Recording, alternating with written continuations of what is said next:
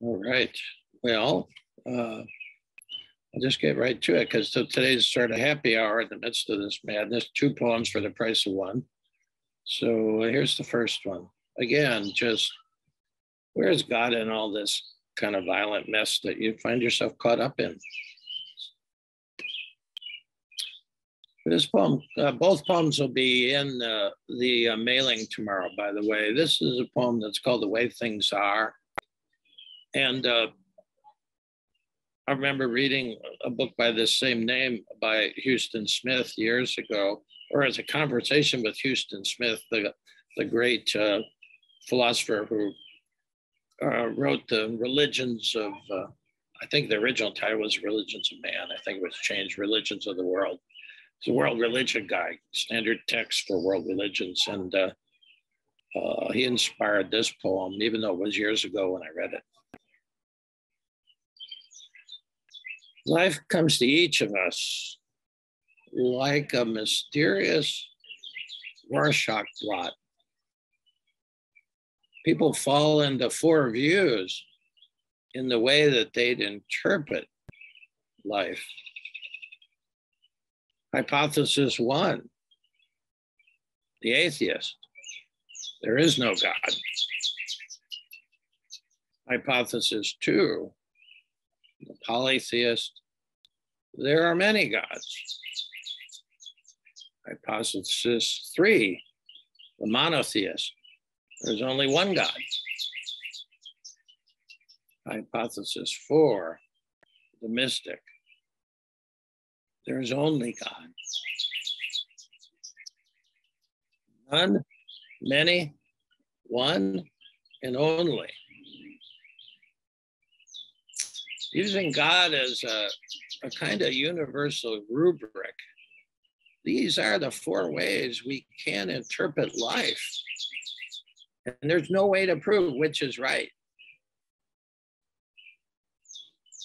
I encourage each of you to choose the most meaningful hypothesis and then give your whole heart and soul to the practice of living in accord with it.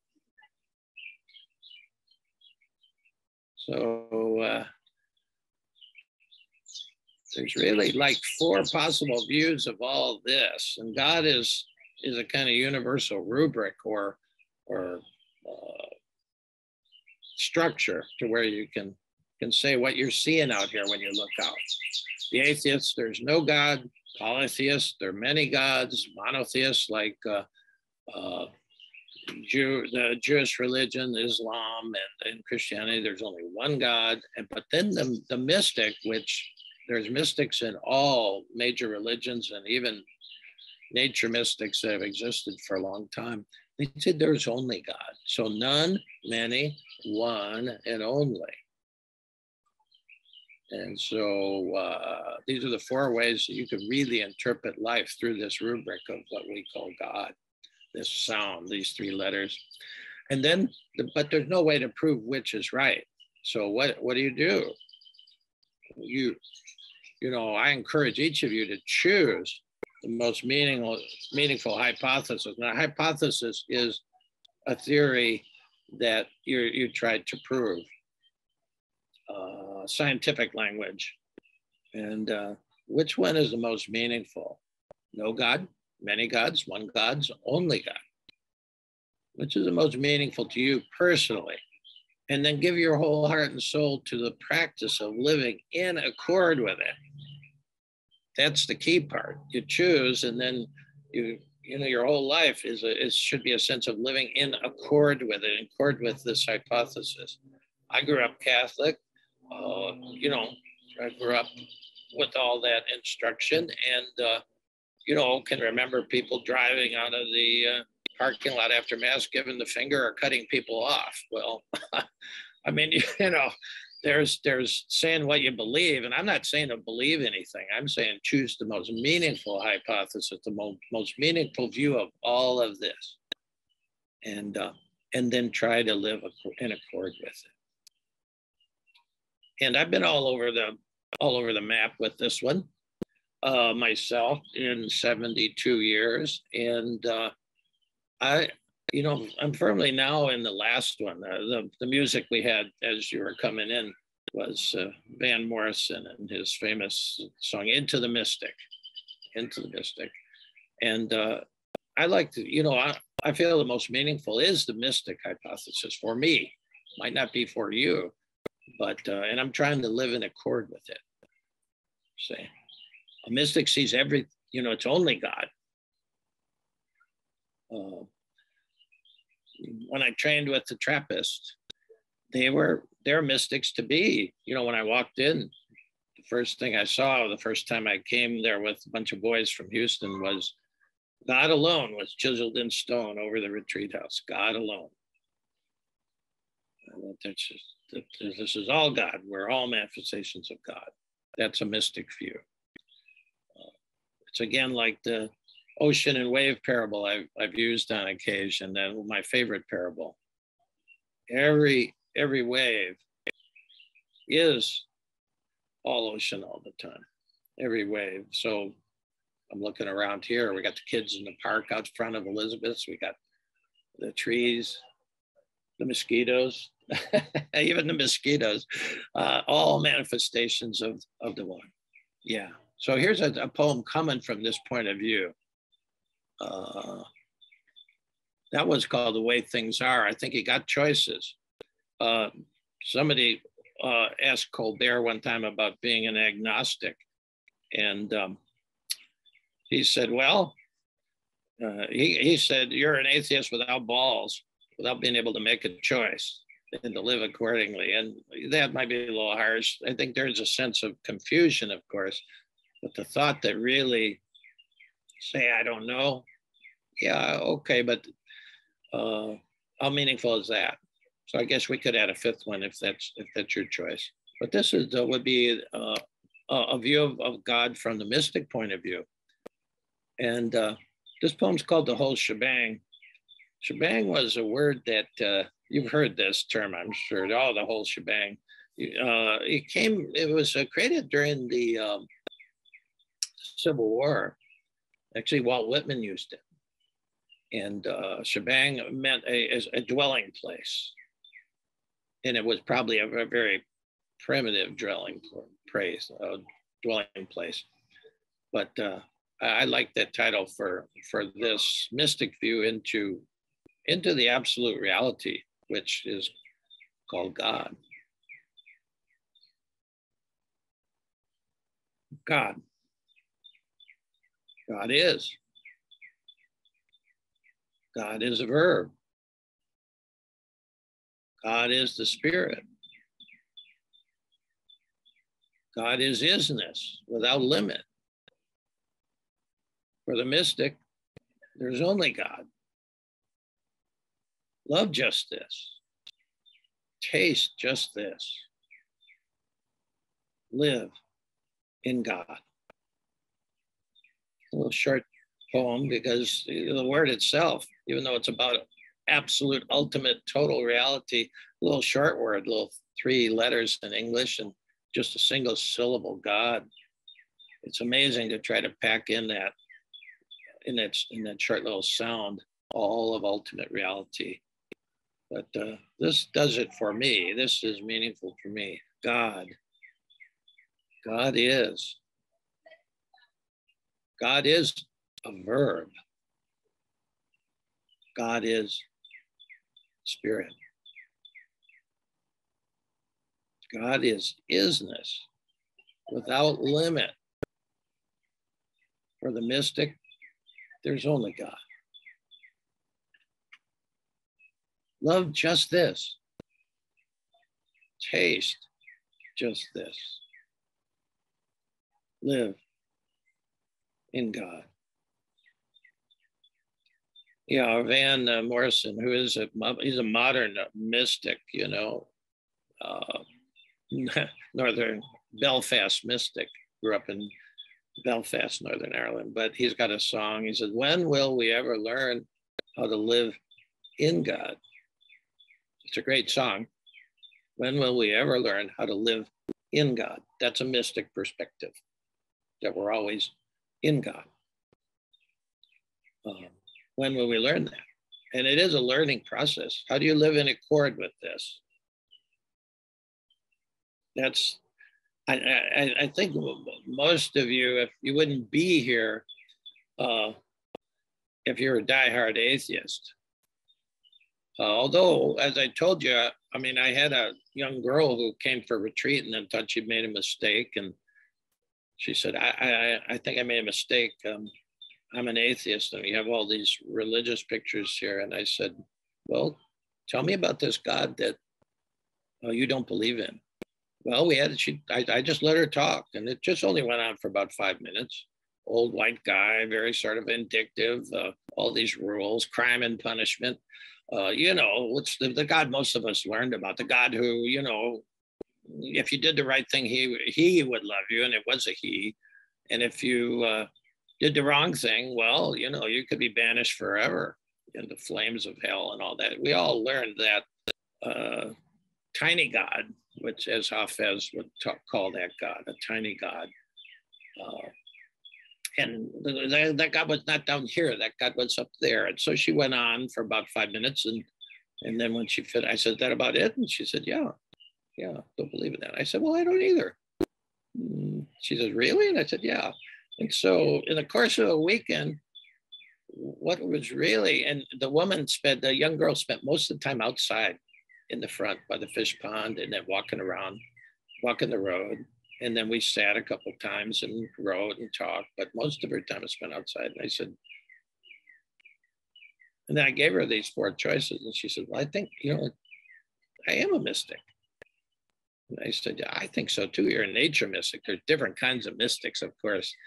Everything is this variety, unbelievable variety. There are not just 4 types of people out there, not just 4 worlds we're seeing. It's just such a variety. But I said, how does it feel to be leaving as a mystic? And she says, oh, a lot better, a lot better, And I said, that last line, if you're a mystic, you have to love just this moment, just this emotion, just this depression, just this madness, just this anger.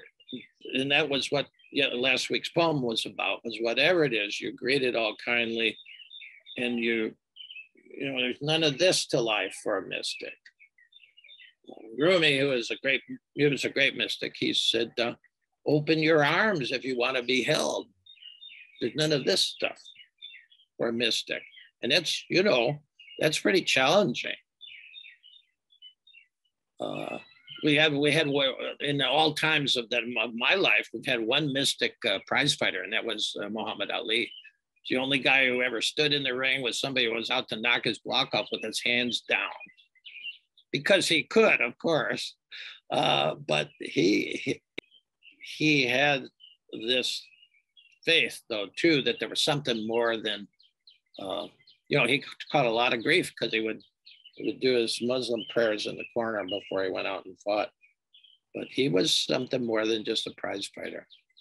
But he was a guy it's an icon. He went into the ring, which we're all in, because there's always somebody trying to take a poke at you in this life, one way or another. Now it's even obvious. You could just be in Pam's off shopping for dinner tonight.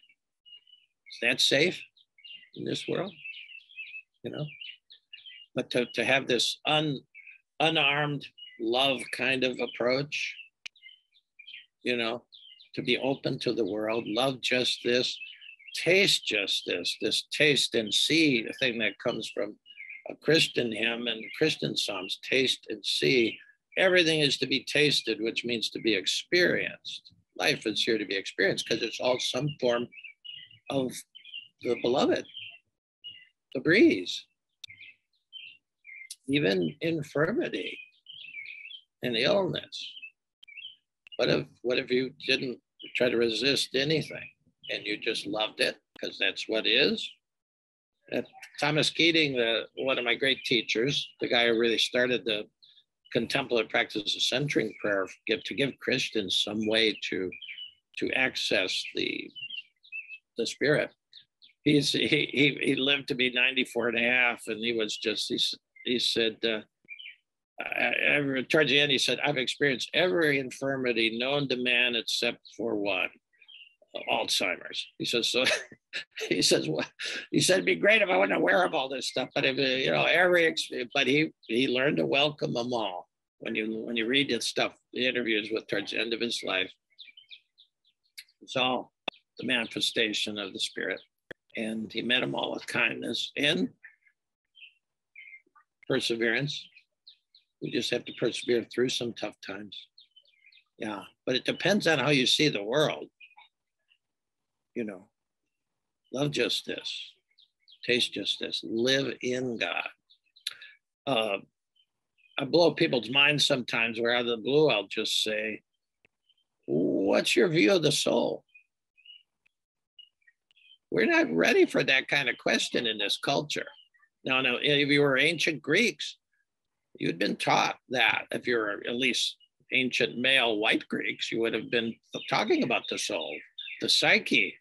Psychology was supposed to be the study of the soul. So I ask you, what about the soul? And it's a total paradigm shift when you realize that you don't have a soul.